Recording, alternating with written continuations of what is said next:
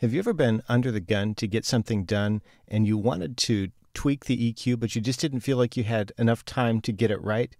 Well, in this short video, I'm going to show you a way that you can use the Hindenburg Journalist Voice Profiler to help you speed that process up.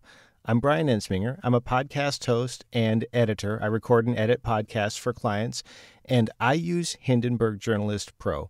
I use a lot of the features, and today I'm going to talk about one that maybe doesn't get the attention that it should. Hindenburg Journalist and Journalist Pro both come with a feature called the Voice Profile, and I'll kind of show you where that is. You have the option to apply a generic voice profile, regardless of which one you're using.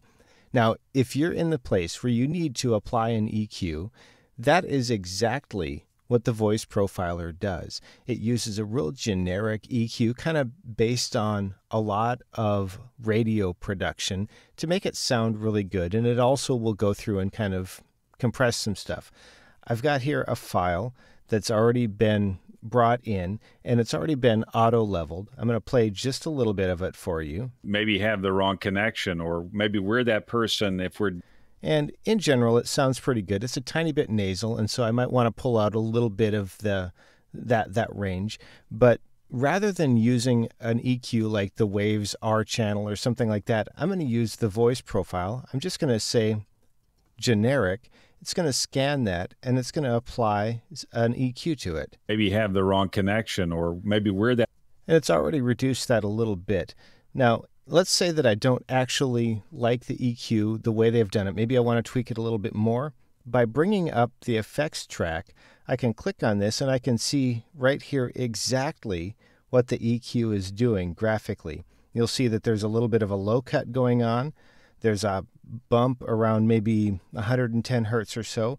There's a pretty significant dip down in the 2K range, which is where that nasalness was. And then there's a nice little high shelf up here, about 3 decibels up, somewhere in the range of about 8K or so. And if I'm listening to this and I go, you know what? The wrong connection, or maybe we're that... This is pretty good, but I'd like to bring just a little bit of bite to that.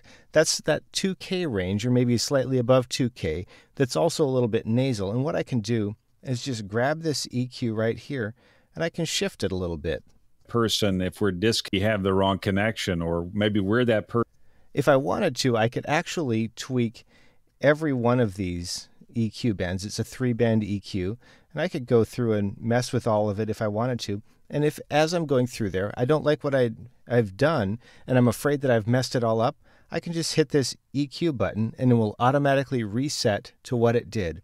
So this is one of the ways when I've got a production that I need to get done pretty quickly, and overall it sounds pretty good, but I just want to kind of sweeten the audio a little bit in terms of the EQ. I might go in and use this tool. This is a way that you can speed up your workflow as well, working in Hindenburg Journalist or Journalist Pro.